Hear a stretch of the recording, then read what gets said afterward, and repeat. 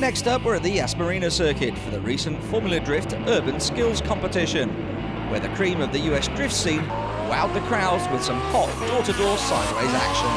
Full throttle caught up with the drivers in the pre-showdown practice to get their impressions of the circuit.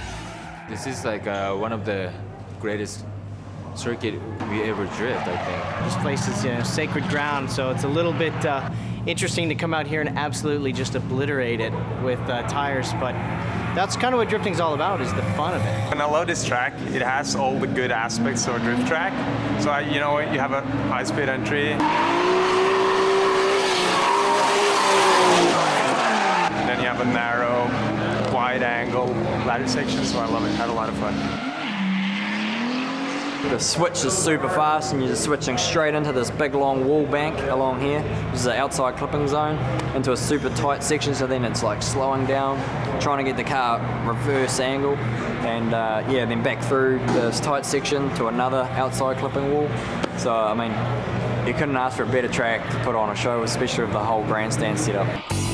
So after a few hours of setting up the cars and getting to know the switches in the track, it was time to gear up for the showdown in front of the enthusiastic Abu Dhabi crowd.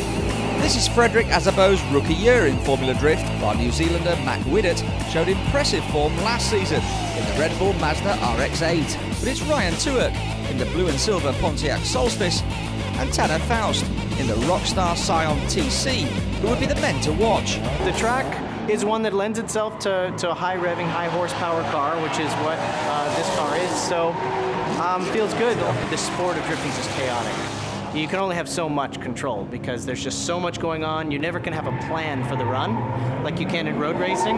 You just have to react.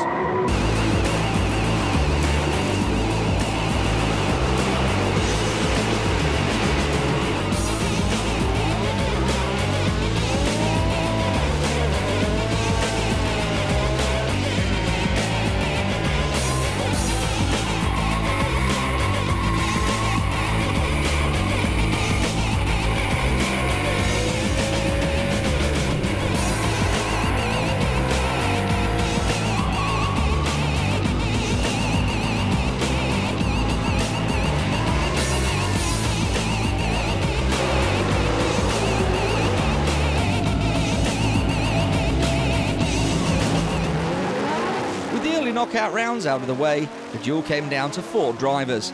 First, the battle for third place, which went down to the wire between Tanner Faust and Mike Widdett.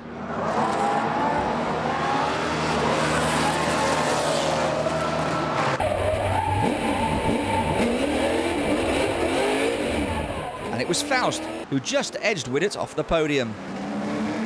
And then on to the final between Frederick Azabo in the Toyota Supra and Chris Fosberg in the NOS Nissan 350Z. But the run wasn't without incident, as Fosberg overcooked the left-hander and took out Azabo's onboard camera. This killed his rhythm for the rest of the run, which meant it was the Norwegian 26-year-old rookie Frederick Azabo who took the win.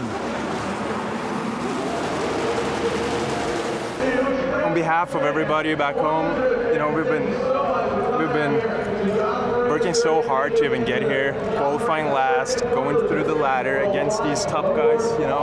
It's an honor, just an honor to have all the support around here and be able to get this far. It shows you don't have to have an energy drink sponsor to be up there. I like my water, and meeting the real family here means a lot to me. So a fantastic inaugural Formula Drift event comes to a radical climax. And don't forget to watch this space for news of future drift competitions throughout the region.